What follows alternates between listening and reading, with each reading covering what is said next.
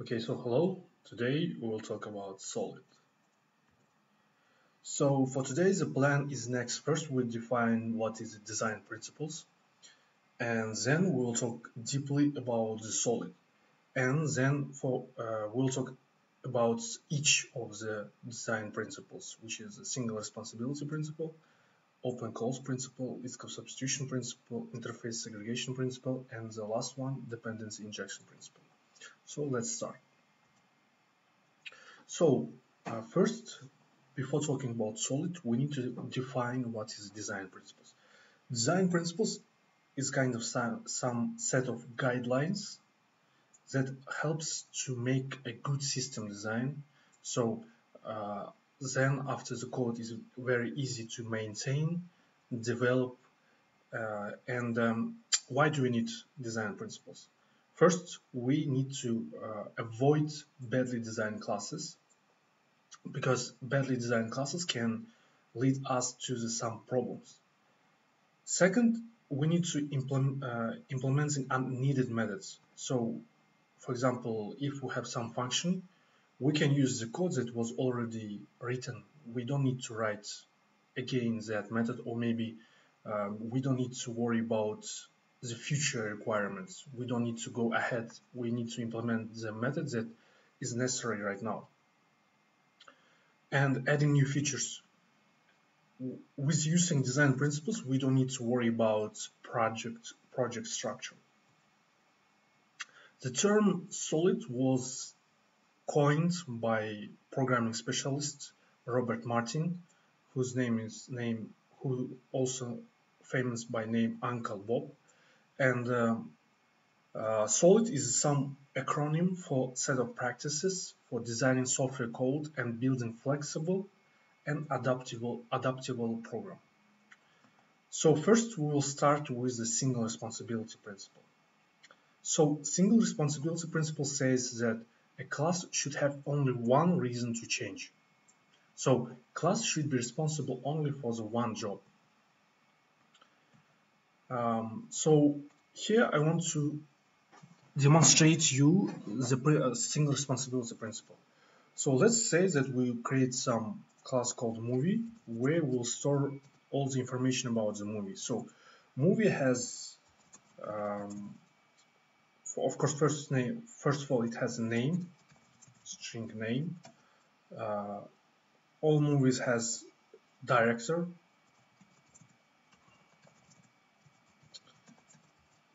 Then let's say that this movie has some kind of unique ID code.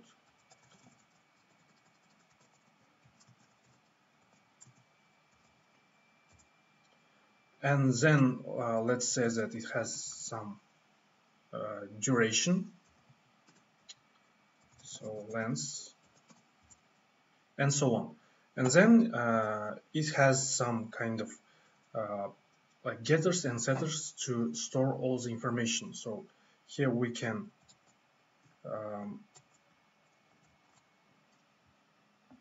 create some getters and setters for each. Get length, get name,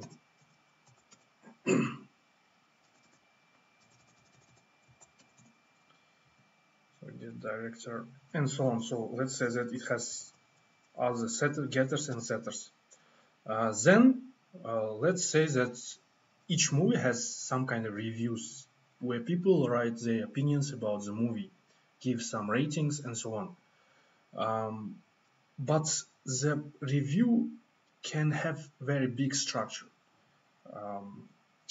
Reviews usually may contain some kind of ratings, the people who wrote the review, when the review was written, and so on.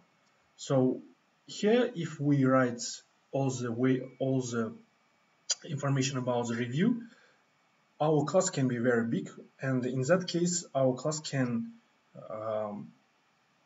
be responsible not for one job, but for two jobs, where one job is to store information about the movie, and second is to store information about the reviews about that movie. So that's why we need to create other class called let's call it review. And here we can store all the information and provide all the functionalities that is responsible for the review. So first of all, we can say that private int movie ID, private author, the person who wrote the review. Then we can write some ranking, and then we can say some comments. And then it has some here getters and setters.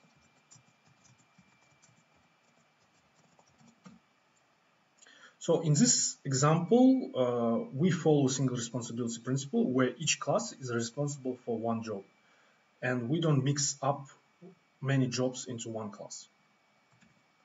So this is a single responsibility principle.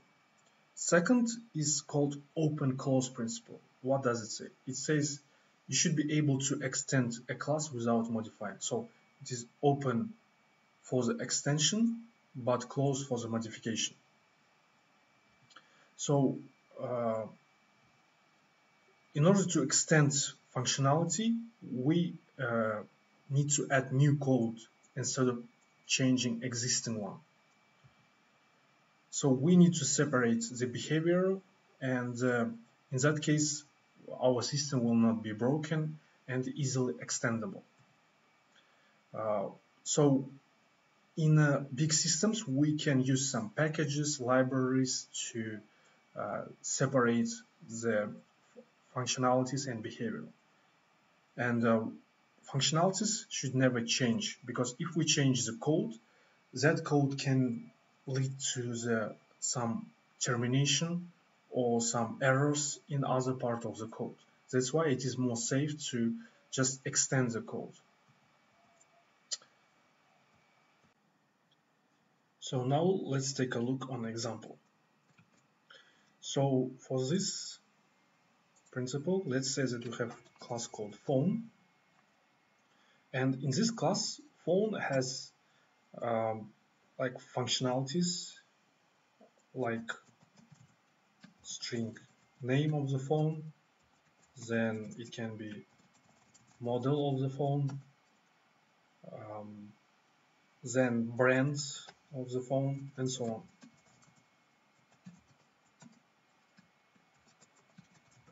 String camera, for example. So, and then let's say that it has all this kind of getters and setters.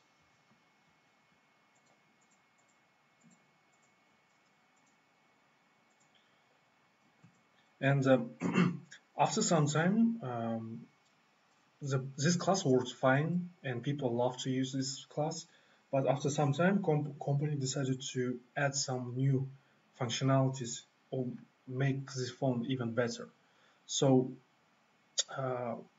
better way to improve this phone would be not to change the code inside of the phone, because if we change something inside this phone, other parts of the code that is also dependent on this class can be broken. So it would be much safer, better way is to just extend this class. So we just create some class called phone upgrade, and this class just extends the class phone. And let's say that this phone upgrade can go into the water and cannot be broken. So like it has new functionality like private string underwater. So by this functionality we can improve our phone, and at the same time we don't change the code, and as a result we cannot like affect other parts of the code. So next is called Liskov's substitution principle. Liskov's substitution principle sometimes is it can be accepted as one of the challenging part to understand. So what does it say? Derived class must be substitutable for the base class without customer knowing. So in other words, the derived class or subclass should be able to change or replace the base class, so even the customer don't know about that.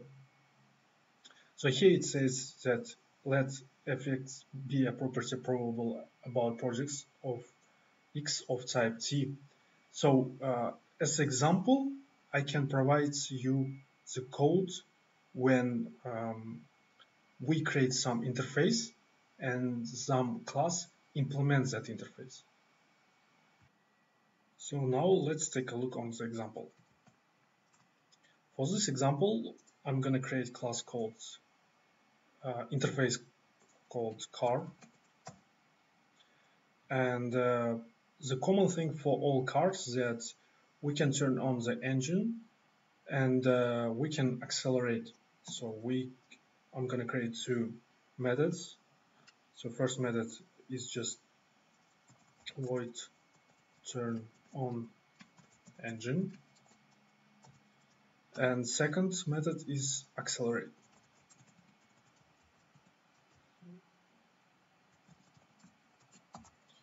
Then I'm going to create a class called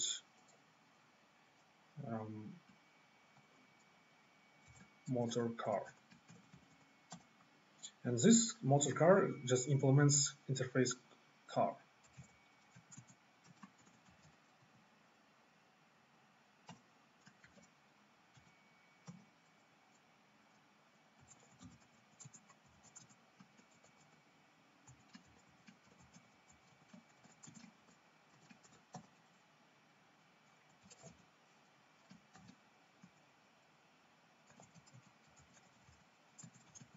Turned on. And second method is accelerate.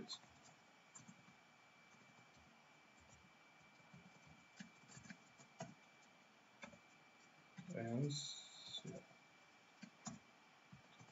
accelerate the car. So this class can be easily replace the base class, which is a car.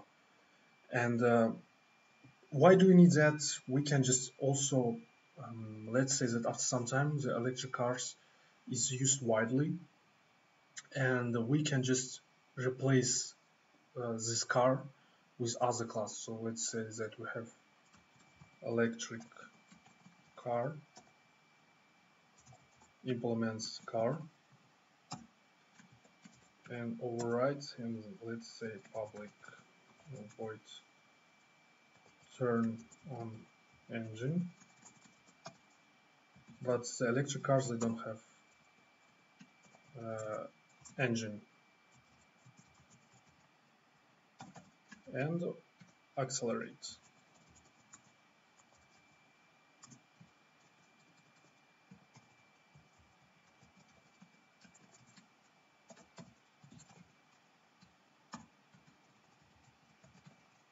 So both classes, they implement the interface, the base class car, and these both classes, like a motor car and electric cars, they can replace this car.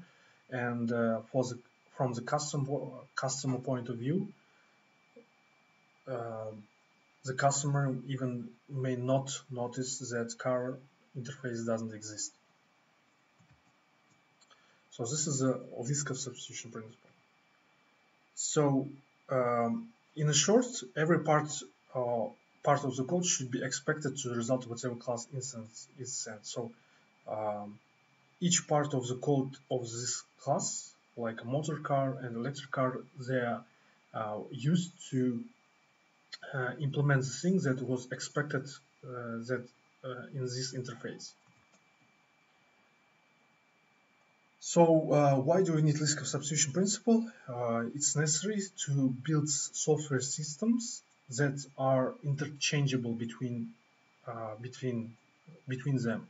So we can build different systems, and the parts of these software systems can be interchangeable.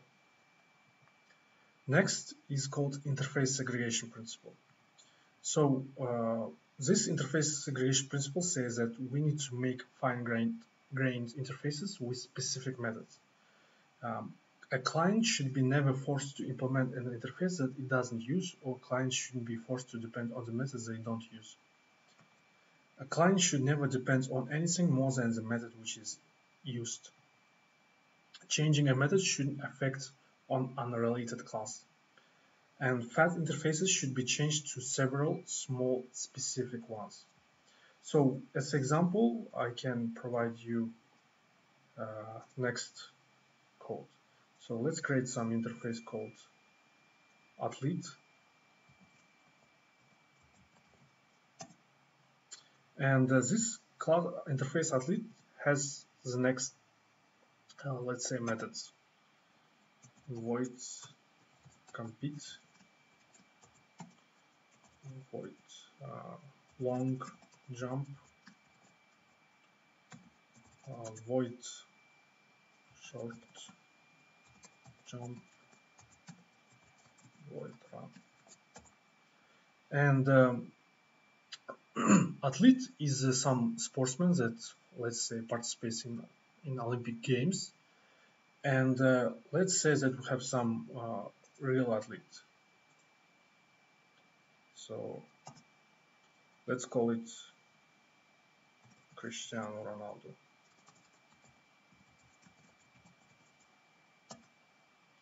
And here, if we implement the class athlete,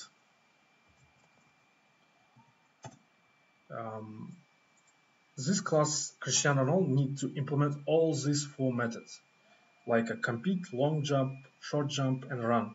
But this long jump, short jump can be not related to the specifics or to the sports that this class belongs to. So this class belongs to the for the football, and long jump and short jump, they're not related to this class. This run can be related and compete can be related, but not these two methods. That's why we need to create different classes, different interfaces, where each interface is responsible for more specific classes. So we can just create another class, for example, long, not class, but interface, long jumper. And this interface extends athlete. And we can just say long jump. Then we can just remove it. Then we can create another interface. Let's call it short jumper and extends athlete, short jumper, and here we can remove it. Then we can create another interface. Let's call it footballer. And here this interface has a run.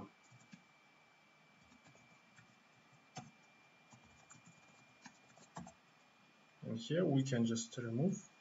And the compete is a common thing for all athletes, where in all sports people compete with each other.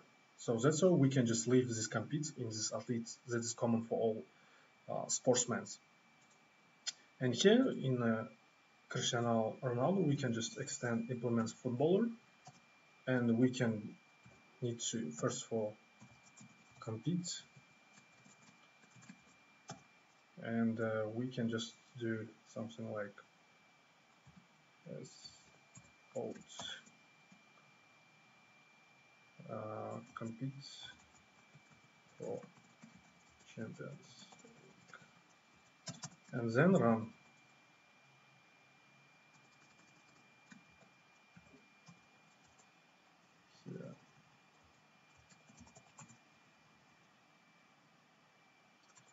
public run,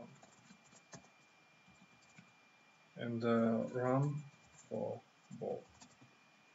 So, and if you want to create other class uh, that is specific for the long jumper, we can just create the class and then implement not athlete but long jumper. And the methods that we implement on that long jumper would be specific to only long jumper.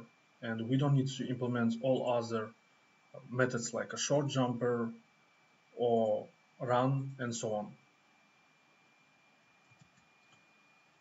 So this is the interface segregation principle. Also, it says fat interfaces should be changed to several small ones. So initially, athlete had the methods run, short jump, long jump, and so on. But after segregation, we made our fat interface.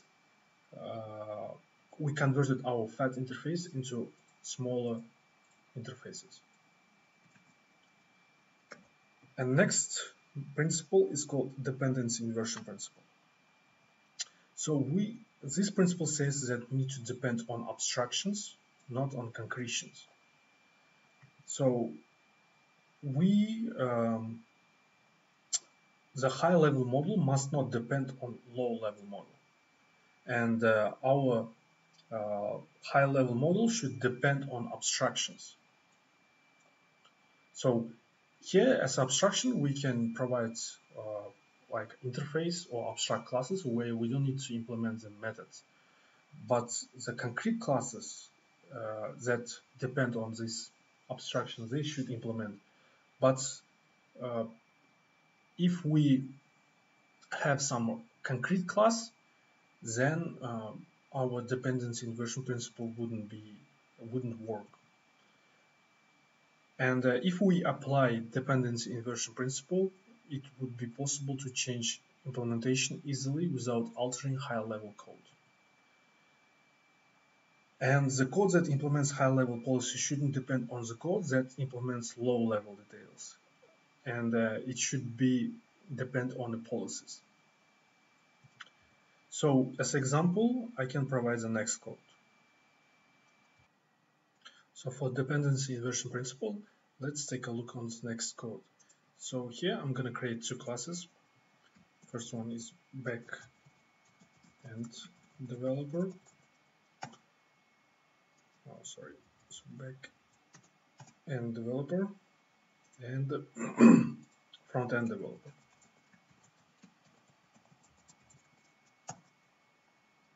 So backend developers, they write the code in a Java, or it can be PHP. So for here, let's write Java code, and here let's writing the code. Then for the front-end developer, let's say that sorry, it should be so Java code should be here for the backend developer, and for the front-end developers write the code in JavaScript.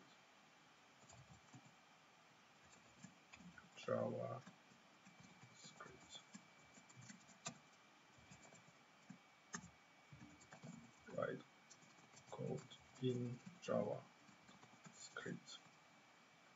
Then let's say that we have class called project, and here we create two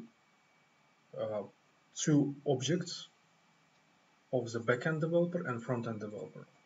So let's make it private, backend developer,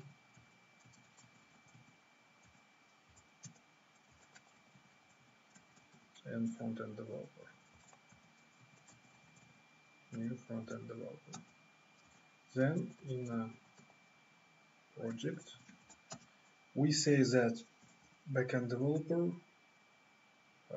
write Java code, and front-end developer writes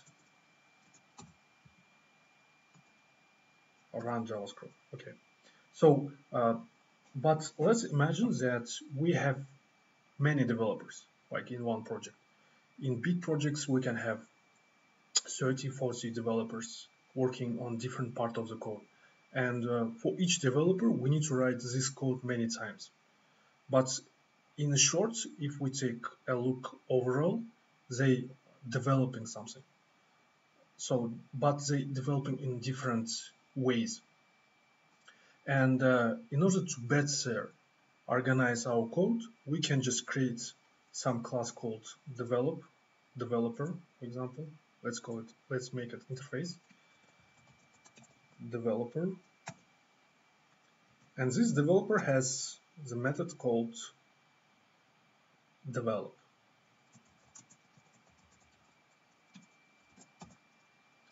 And then we can just create here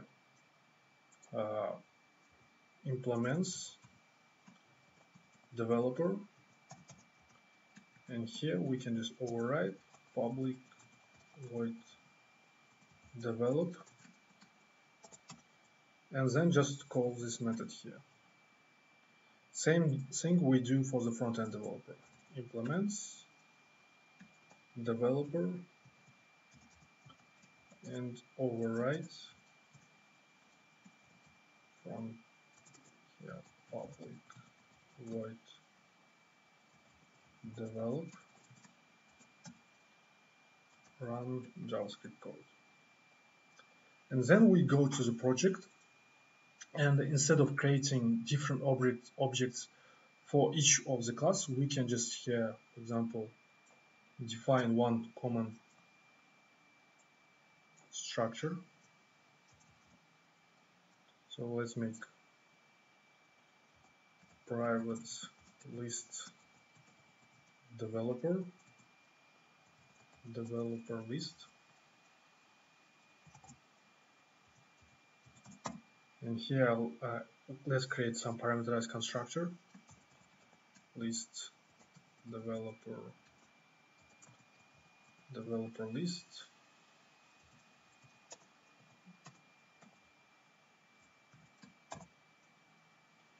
and here this developer list is equal to developer list.